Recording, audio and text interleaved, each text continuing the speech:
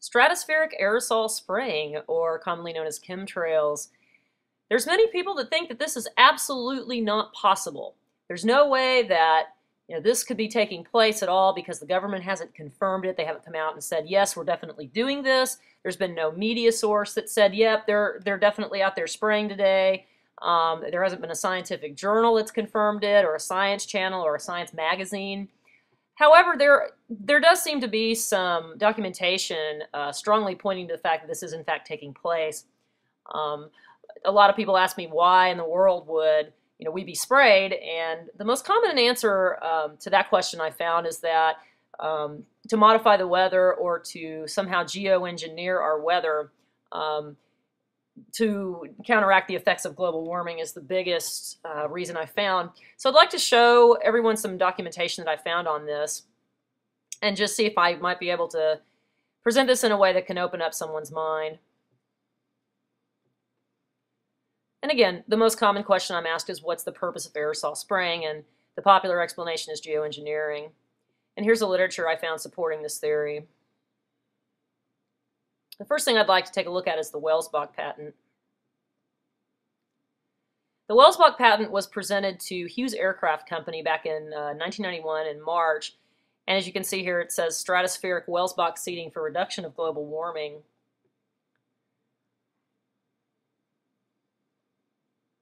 Here's the summary of the invention, and it basically says the method is to seed the greenhouse gas layer with a quantity of tiny particles of materials, and then it goes into what these are. Oxides of metal, like aluminum oxide, are also suitable for the purpose. It could possibly look something like this.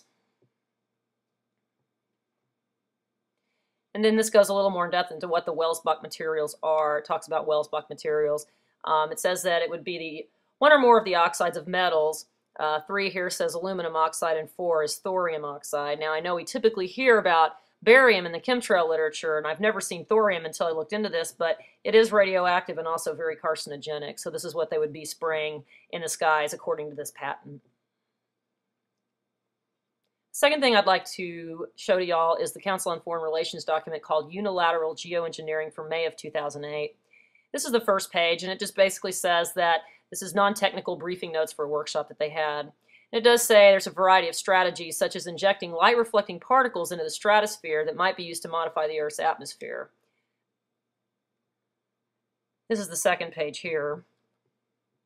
And again, it says add more small reflecting particles in the upper part of the atmosphere, the stratosphere, which is located between 50 and 50 kilometers above the Earth's surface. And then there's 3 other techniques they would use to lessen the effects of global warming as well. Here's an image of what it would look like if they were to actually do this, if they were to spray the particles into the upper atmosphere. This is the third page right here, and this is really interesting. It says, applied to geoengineering, various technologies could be used to loft particles into the stratosphere, such as naval guns, rockets, hot air balloons or blimps, or a fleet of high-flying aircraft. And then right here it discusses the annual undiscounted cost for a 40-year project to do so, and it would be about $100 billion.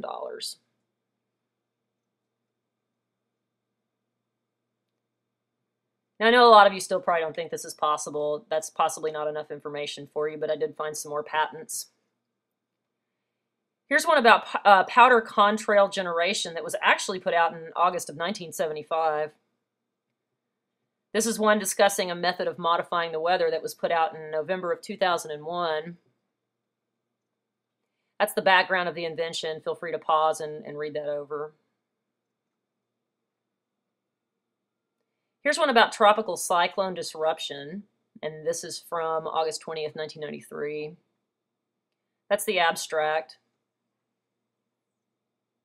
So yes, there is actual patents on weather modification out there, and this is the claims behind it.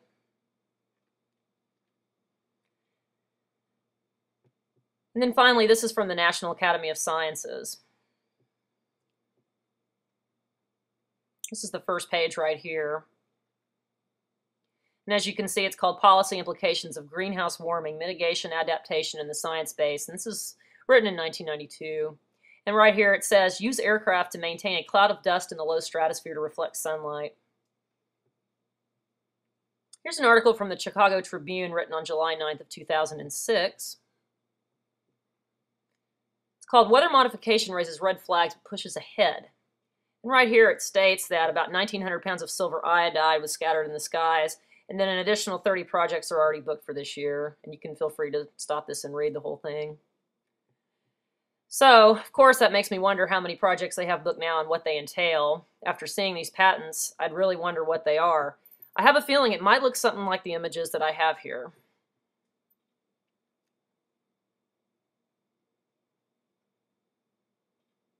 But then again, that's always up for you to decide, and it's always up for you to do your own research. It all boils down to whether or not you think this could be possible, but I think that these patents provide a very strong indicator that this is going on.